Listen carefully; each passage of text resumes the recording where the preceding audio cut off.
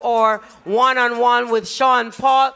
Ladies and gentlemen of the Island Music Conference Attendance Corps, could you take your seats, please? People, can you take your seats, please? And those persons that are downstairs, can you make your way upstairs for me, please? Absolutely delight. Ladies and gentlemen,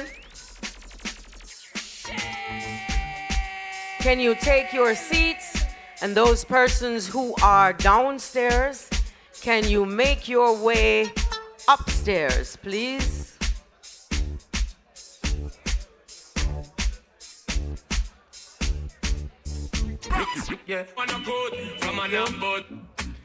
Ladies and gentlemen, we welcome to the stage one of dance hall's standard bearers, flag bearers, global, keeping dance hall strong on a global scale. His mother named him Sean Paul Henriquez. We call him a couple of things, Shonda Paul, Dirty Rock Head, all sorts of things. Welcome to the stage, ladies and gentlemen, Sean Paul. Yeah. Feel that chain now. Yeah. Thunder Paul. So me go so then.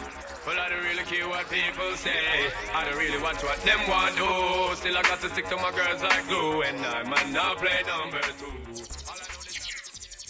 It is always a privilege every time we've sat down.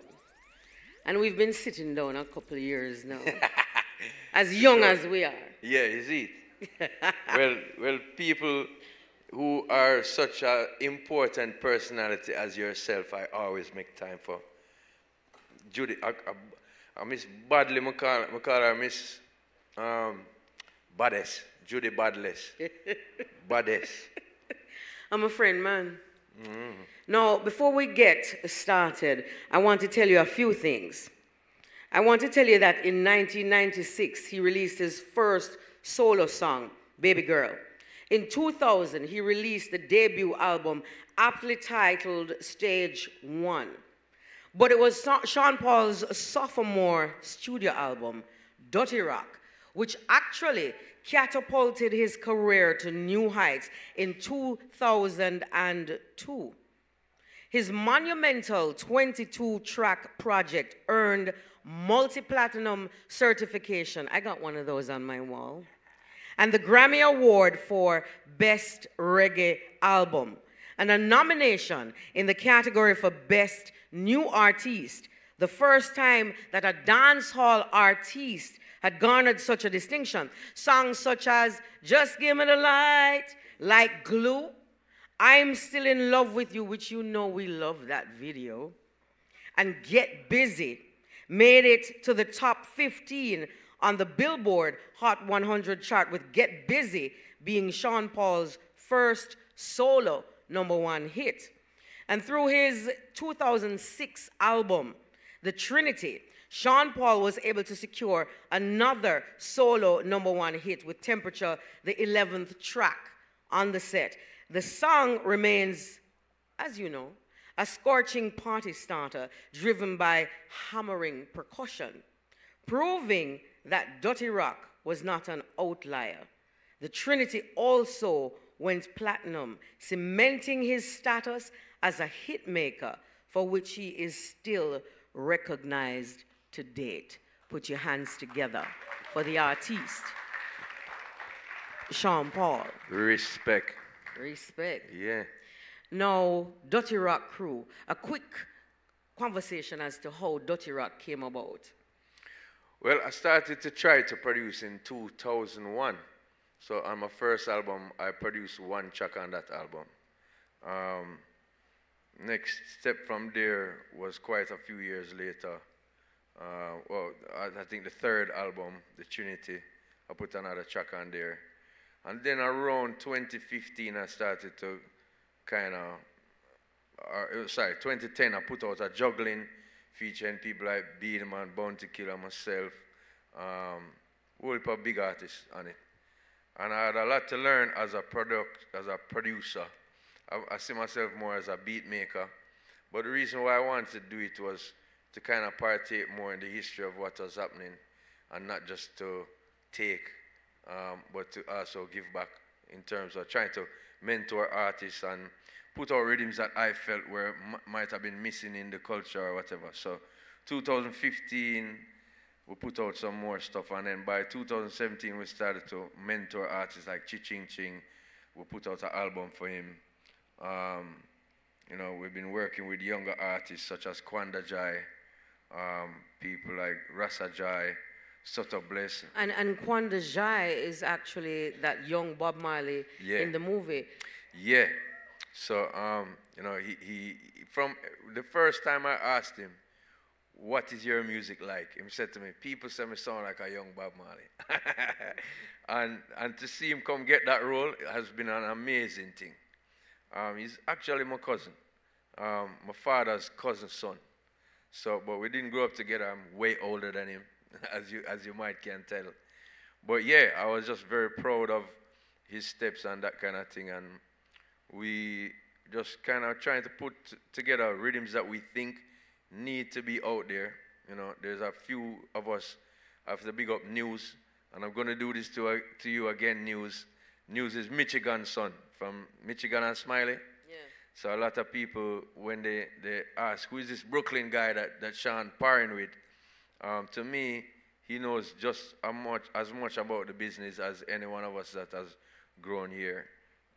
He's been involved in music forever, amongst Tyrus Riley and myself, and you know, he's the person that runs the label. So Dirty Rock label is really me, my brother, News, and Kappa Sean, Sean Anderson, who is also my DJ. All of us produce together. We have to big up Suko as well, because he's involved in the productions. Sometimes it will be a Suko rhythm that comes out. Sometimes it will be News rhythm. Sometimes it will be my rhythm. But we all just get together, about 4 or 5 of us, and just try to see what we need to, you know, kind of put out to partake in the history. You lost a member of Dirty Rock. Dirty Cup. Dirty Cup. Well, 2 now. So I have to big up Mr. Chicken. Yeah. And also Dadigan. Dadigan passed first. You know, these guys were the first to embrace me from our inner city area. You know, I'm from uptown, and it's not usually seen or known that a kid like me came and wanted to do music or and to the dance hall. Yeah, even excelled at it, you know. So these were the first guys who would call me DJ and say, yeah, bro, you can do it. What you mean? Finish that song the way you know, where I hear you DJ, you know, finish it yet. I'm like, no, I don't think people like it. No, do it. You know, so there were some kids who kind of helped me out in the whole first instance. So do you find that their that still passing exists? was sad. Sorry. No, their passing was just very sad for me over the years, and you know, R.I.P. to them. Yeah. Do you find that that camaraderie still exists in the dance hall? And the question is specific. In the dance hall previously, among DJs, you all would end up in the studio together. You mentioned something helping to finish a lyric, or even you're singing a line of a song. We've experienced, even during the Beanie Bounty so-called war, that one would help another finish the end of a sentence, or, you know. Does that exist in this current dance hall? I think in certain camps, but there's less and less camps and more people wanting to be, you know, the standout guy. And, you know, we will always have man of the moments, but we need more monument man like Shaggy, man like myself, who, you know, stand up and do it by ourselves and also help other people along the way. And yeah, we take advice from just the littlest of person. I mean, there's sometimes my stage tech, not a little person, but big up Brigger. You know, sometimes him have insight in rehearsal that none of me or the band not looking to see. But because I know that he has been there over the years, I take him advice as well. You know what I mean? He's been on every stage show that Jamaica has ever had, so to speak. He tours on the road with me now. So when we in rehearsal and him have something to say, I go listen, you know. And I think that is the sign of a monument person, somebody who not afraid to take the advice and then make the final decision and push forward for a better future for all persons involved. Yeah. So that means because you started out with Dirty Cup, you started out collaborating. So when people say that collaborations have led to your success, it has been actually from the start. You've always had that approach. Yeah, for sure. I mean, even just bringing a band together, you have to collab. The bass have to work with what the drummer do. And so for me, it's never been, oh, that, you know, there's any one person. The great Bob Marley, you know, he had his band together, Carly Barrett and Aston Barrett, who was the background of the beat. And so, you know, same thing when you watch the movie, the same Bob Marley movie, you will see when Cox and Dodds them was like, no, them don't like what them was doing, just the guitar, them lacking a drum and bass. And when that came together, it was all a collab to make his music more special, you know, or their music at the time more special. So for me, collaboration is important. It teaches each player in the game, you know. And you've done dozens. I mean, Yeah, just Woolly. looking at Baby Boy with Beyonce, Rockabye with Clean Bandit, Cheap Thrills. They actually came in for Island Music Conference yesterday. I don't see them here now, but they were here yesterday. How do you choose who the persons are that you collab It's with? about the music to me, you know. It's always been about the feeling, you know. If it don't feel right in my gut, then I might be apprehensive. Even if I finish the song, I might be apprehensive to promote it or on stage. So it have to feel good from the gut, from the get-go. And when I went to work with, say, Clean Bandits, I actually heard a song that they produced for themselves that I liked. And I asked my manager, who produced that? And she told me, and I said, want to work with them. And I went to work with them and did 2 tracks. And then them was like, tell me something, you would drop a verse on this? And then play it for me. And I was like, yeah. I mean, the way I spit on that track, them have to cut out some. I was ready. Because it just felt good. You know, I'd grown up with a single mom, and that's what that song was about. It was easy to flow that for me, you know. So for me, it's just about, you know, it could be somebody who not many people know, or it could like an Alexis Jordan. I did a song with her in a year 2010 when I was huge, you know, and she was relatively not known. Or it could be, you know, as we say, doing a song with Beyonce or a Sia. It's about the song itself for me. You know, if it sounds good, feel good, I'm with it. There's been a couple people from big groups and whatever that doing their own solo project, and them come and I just never feel the project, never liked it, and I just ended up not doing it. One example is me and Ashanti, love her music. Me and her are still good friends, speak well. But when we got together in studio, maybe it was the producer itself, the rhythms they were giving us, it never connect. And we didn't end up doing the song. So for me, as I said, just about the feeling. And that also leads me to the collabs, you know. What kind of music did you grow up listening to? The latest reggae. My father would play anything that was popular. But also my aunt was Sparkles Disco, still is. And that's, if anybody knows what Sparkles Disco is, it's a big soca sound system. Big up Bobby Wang.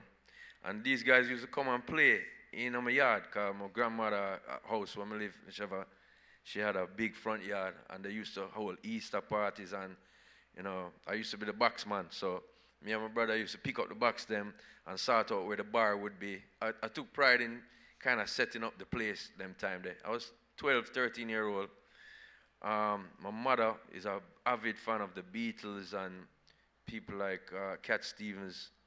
And those are very great balladeers to me and songwriters. And, you know, the Beatles is such a prolific band. So it was a wide, what you call it, cross-section of music. You know, growing up in Jamaica, when you're playing football on the sidewalk or, you know, on the grass with friends, somebody will shout out, "People, are you ready?" Everybody say, "Bow," because it's the latest pastime. We didn't have a lot of Ferris wheels and a lot of playground type things to go to in the 70s growing up, but we had music. And I think that was our greatest pastime. When you hear America say their greatest pastime is like baseball, for me, it's music for us. And, you know, we produce thousands of tracks. And so our repertoire, as just a listener when you're growing up, is very broad and wide.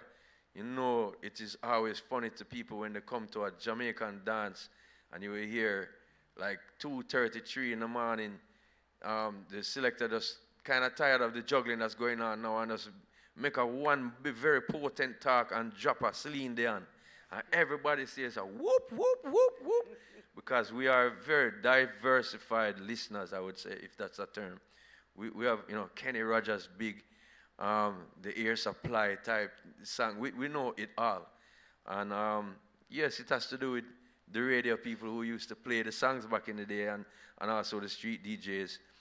But our listenership is large. And so for me, I can't tell you I grew up listening to one thing, but I can tell you that at about 11, 12 years old, when dancehall started to become the forefront of what our music is, you know, we're coming from Mentaya to ska, to rocksteady, to reggae, dub, dancehall.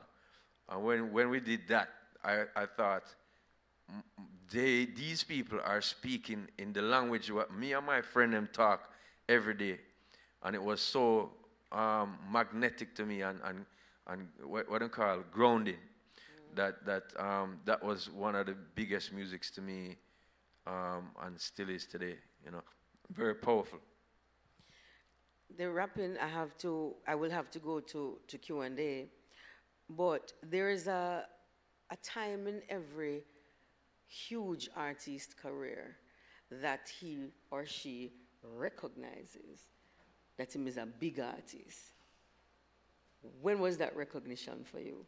Several times. Because there's different stages, right? So the first time I got to the dub plate for like Stone Love, the first time I crawled over the fence, there was a probably 22nd anniversary out at La Rousse. And I go out there, and I know they were playing my dubs, and I heard them start to talk. They said the stage show will soon start. The line was still very long. So me and my friend them gang up and jump over the fence. And security guard hold me and want beat me, and people's like, "Yo, Lowy, I'm the artist." And we went straight through, and I went on stage, and I was able to perform. So for me, I mean, listening to Stone Love cassettes growing up, that was like a stage, like a reach. You know what I mean? And then later on, there's different stages, like, you know, getting the recognition of all the radio personalities in Jamaica and people wanting dubs, and then getting stage shows abroad and starting to tour, and then finally, eventually putting out an album and, you know, getting, being the biggest seller that year. And then, you know, little after that, another album and Grammy. So those were all steps that, to me, I couldn't believe were happening, you know. I remember the first time my song played on the radio, I had a demo, and I had driven to Muta Baruka's bookshop because I knew he was going to be there. And he didn't reach yet, so I lay away at him. I was going to UTech at the time, which was Cass. And sit down in the van, mother van, or a VW van, people used to call it the bread van, the wheel big like this. And used to carry the whole Dirty Cup crew around and go to studios. But today I was alone. I went there, and Muta Simeon went up to him as him opening the door. I gave him the record, and I said, you know, I'm a new artist. I just want to know what you think about it. And I'd listen to his show every Thursday night, and you know, I was doing homework because I was still in school, so I had a school base. I said like a project to hand in, and I remember that him playing on the radio. As me push power up on the radio, Judith, I hear Muta say, "This guy now, he have a song where he have something to say, just listen." And it was more conscious music at the time. I never had a cell phone them time there. Everybody in my house asleep. I couldn't pick up the phone. Me, one. And I was jumping up and down in the living room. So that was our next stage for me, you know. I think that we must not, mustn't think that we reach at each of these stages. There's always more to accomplish, always more to learn. And so I think I set a high bar for myself in that respect. So each stage I was thankful for, but also hungry for more.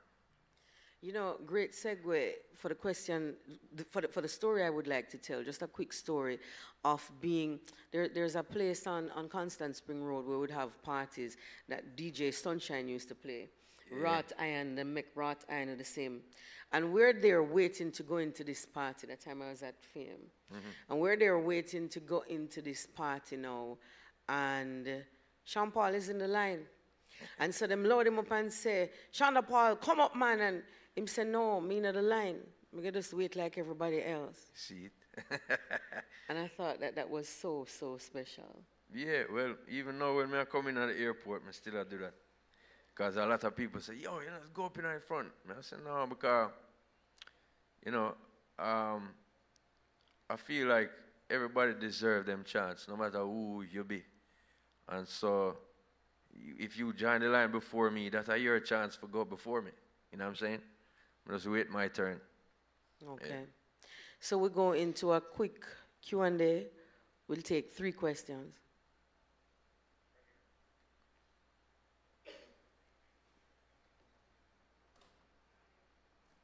Hello? Okay. Hey.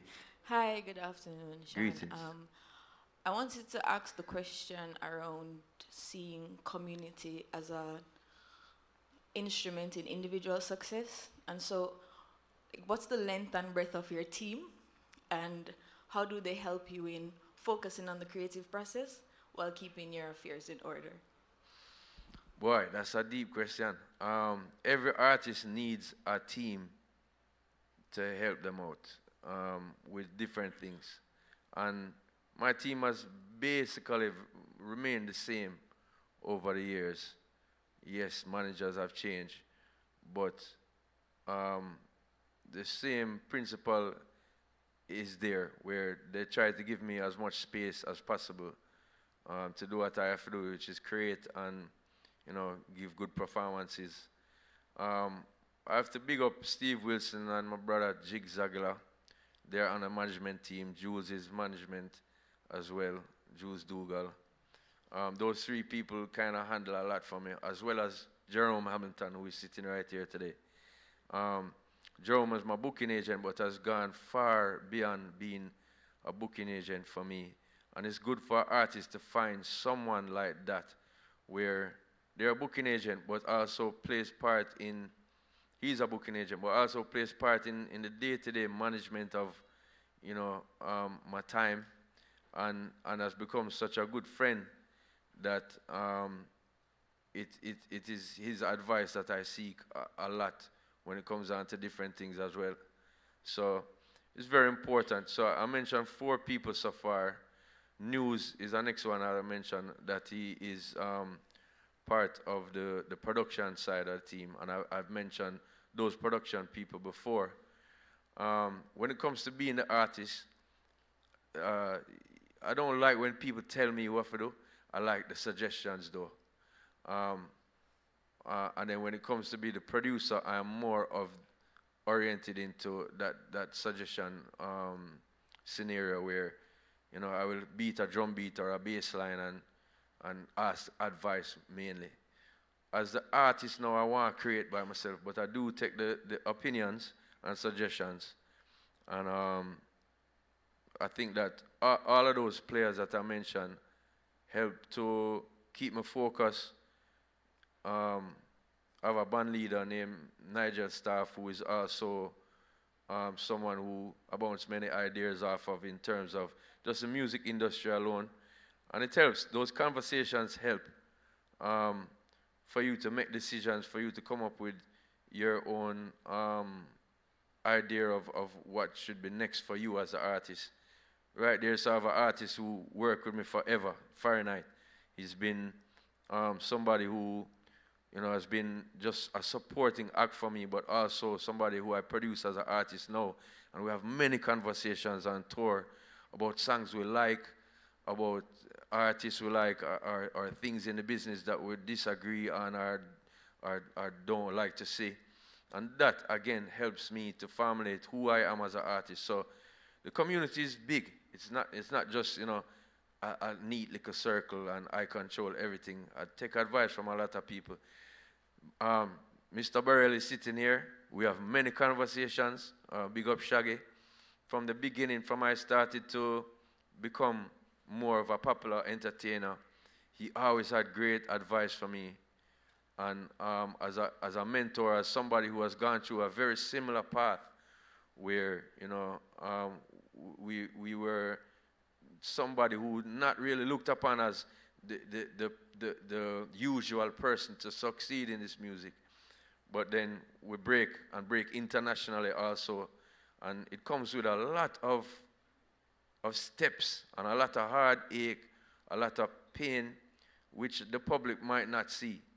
And he has walked me through a lot of the stages. So big up to Shaggy as well. And as I say, many producers, I can mention so many. Steely, God rest his soul. He was the first person to tell me, he said, yo, the crowd going to give you a ladder for climb. And they might cheer you, but they never tell you, say, in the middle of the ladder, them grease it. And when you slip on a slide now, them will laugh after you. Same one, them will jeer you. Your skin have a tick. And honestly, that was one of the in the early years. And I think him look for me, and him just know, say, that boy is his personality too soft. He needs some budding up. And he used to bud me up a lot, especially when voicing. And that gave me such a determination to prove myself to him, because he was a producer who I respected so much. And then, it made me strong. Like when you go through the fire, you become the diamond, Yeah. Second question.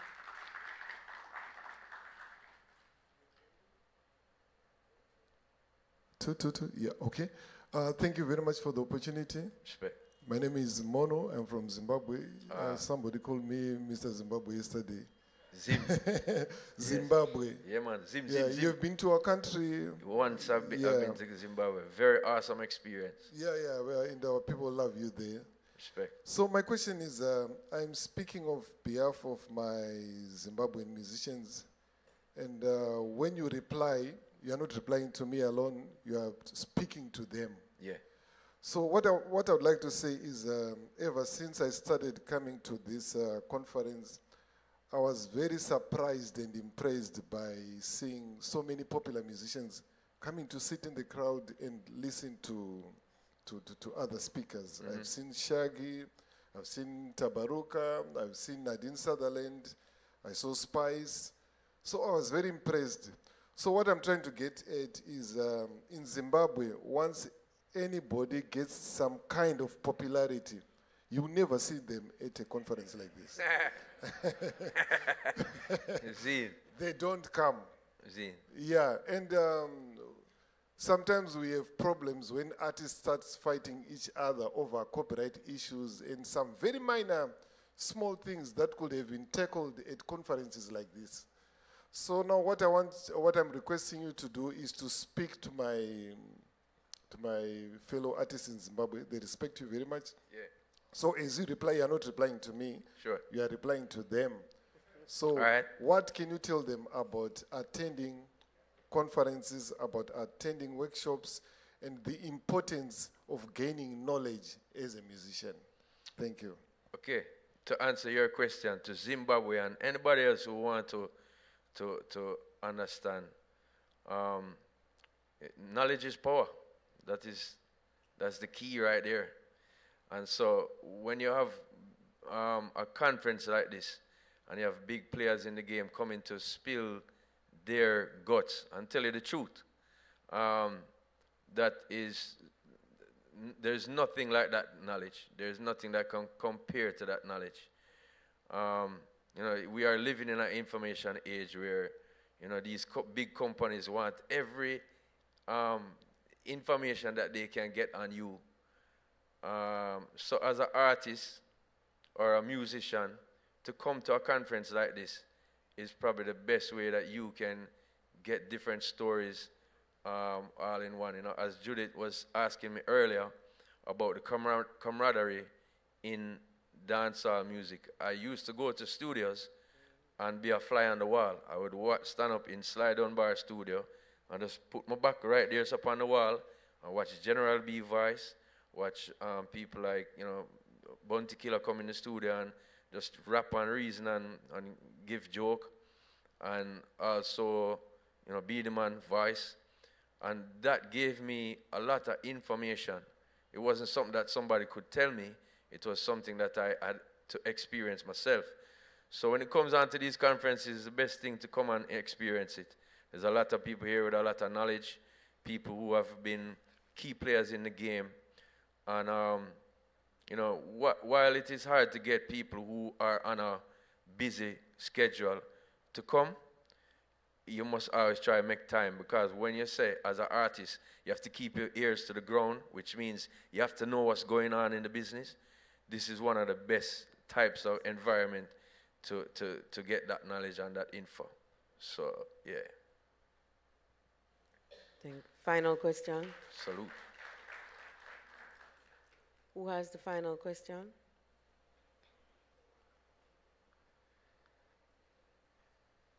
One of the things that we'll be doing here, Sean, is premiering Bad Like Brooklyn Dance Hall. And you're a part of that. Yeah. Why is that? What was making that so significantly important?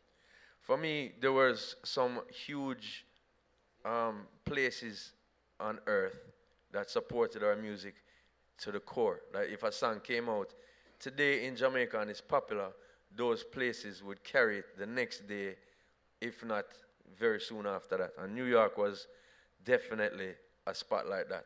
And that time they were moving vinyl. Yeah. And so when you have such a stronghold of a place like New York, most of the East Coast was what can I say, area as well, like, you know, Miami, places like DC. Those were the places I was getting my first shows. And Atlanta, a lot of the East Coast, you know, New Jersey, Connecticut, these type of spots. But the tri-state area in general, and it stemmed from Brooklyn. It stemmed from the artists who were there, the producers who were there, the studios that were there. The culture was there, you know. So when Shaggy stepped to me and said, we're doing this, I had no problem to talk my talk about just how it was during those times. Because as you just rightly said, it was vinyl, it wasn't no social media age. And as I said, if a song hit today, tomorrow you're going to hear it in Brooklyn, you're going to hear people talk about it. And that's why it was such a very important part of the story. We have to say big up to artists like you who were able to take us so far overseas with no social media, you know, no easy feat. No easy feat at all. Bad Like Brooklyn Dance Hall premieres, IMC premieres it on Sunday evening, so make sure that you're here for that. Who has the final question? Right here. Tomorrow evening, actually. Blessings. Yes, madam. My question, this is Lex. I'm a part of the Versions group.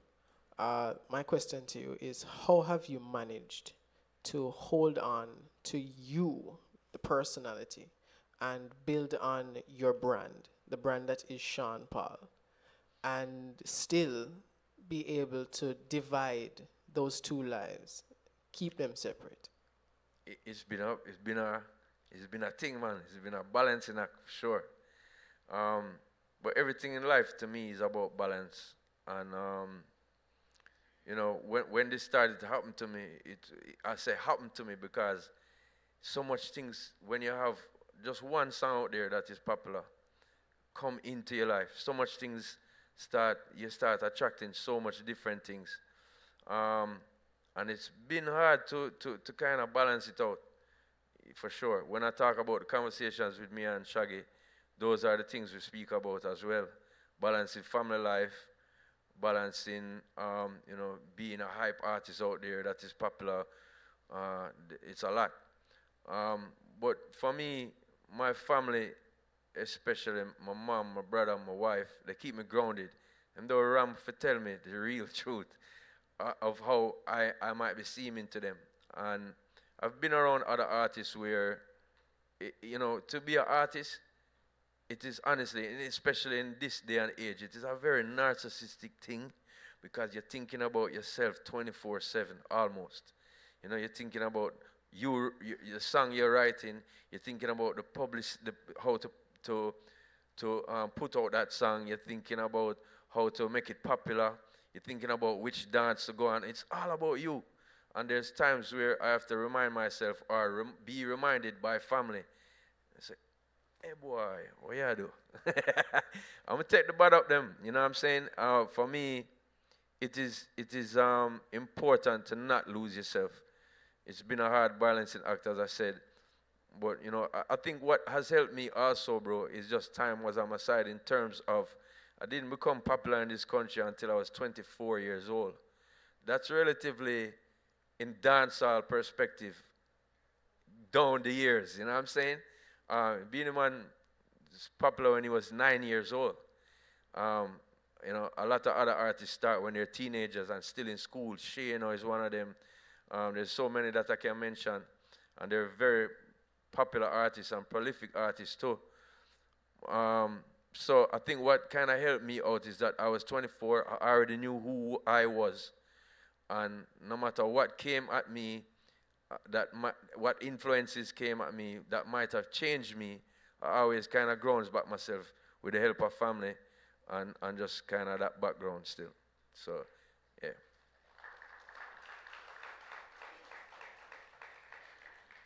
Penultimate question. As such a global artist representing Jamaica, do you have two different sets that you perform? So when you perform overseas, is it this Sean Paul? But when you come back to Jamaica, is a different one? It's a couple of different ones. Because, like, just for instance, even in Jamaica alone, this Christmas I worked on, just was called up on the stage with Popcorn at Unruly Fest. And that was a 15-minute segment, which I knew I had to be potent in. So I didn't want to over-speak, or I didn't want to, you know, just take up too much time and not the proper hits that I had. But then I also, in January, did Rebel Salute. And that was a show I had a little more time on, and I was able to make statement and speak to the people more. So on every stage show, you have to kind of know where what you're doing and how to present yourself. Definitely, if I'm in, you know, like a spot like New Jersey, and I know there's a lot of Latino in there, I'm going to sing, baby girl, si yo te quiero por ti. You know, I'm going to do that Spanish that I've been learning.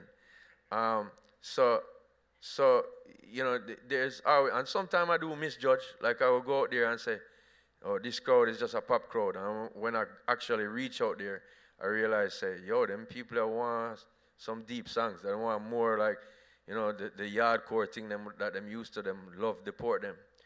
But there's years where, you know, a song is hitting in Europe alone, and you can do that song with a big reaction, and you put it into the set. So every stage show for me is a thing to ponder, which is why I talk to my band leader and my brother a lot about you know, what we're going to present to the people. And yeah, I think every artist should do that. I don't think it should just be a generic thing where, you know, you just go and do the show because it works. There's sometimes you have to do a difference, especially when you have so much song like myself. Okay. Tell us about your new music as we wrap and what's going on for 2024. New music? Yeah.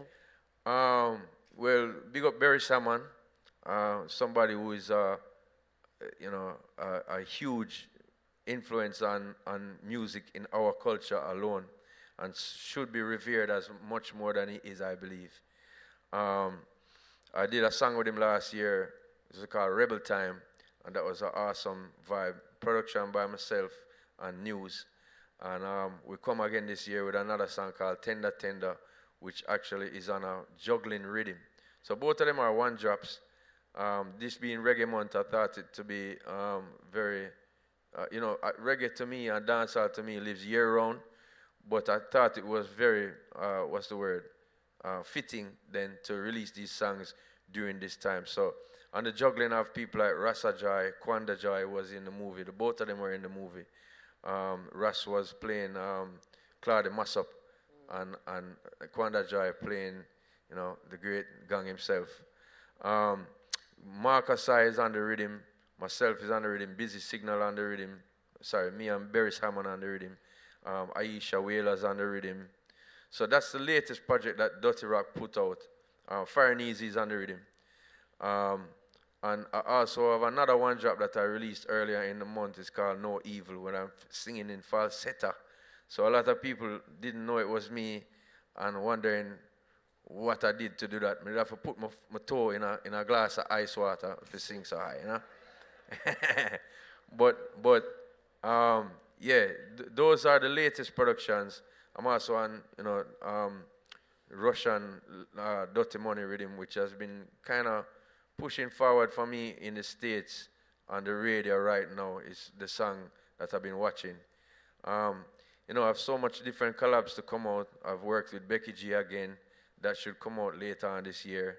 I've worked with Jada Kingdom, even though people were seeing me this going to at the Clash vibe, which I can just say to you, me as a Jamaican, growing up here, seeing Clash, I know it's important to us, but I haven't seen, I can't say I haven't seen, I can say that I have seen more songs that reach out to a wider section of people, become very, very big hits for the artists and for everybody around them without clashing. And that's why I kind of was speaking on that. But yeah, big up to Jada. I just done tour with Steph London too. But look out for those kind of songs that everybody laughing at. But yeah, the thing of a balance, man. So I just putting out those songs later this year, as I said. So yeah. Thank you very much, Sean Paul Thank you Henriquez. Appreciate it. Oh.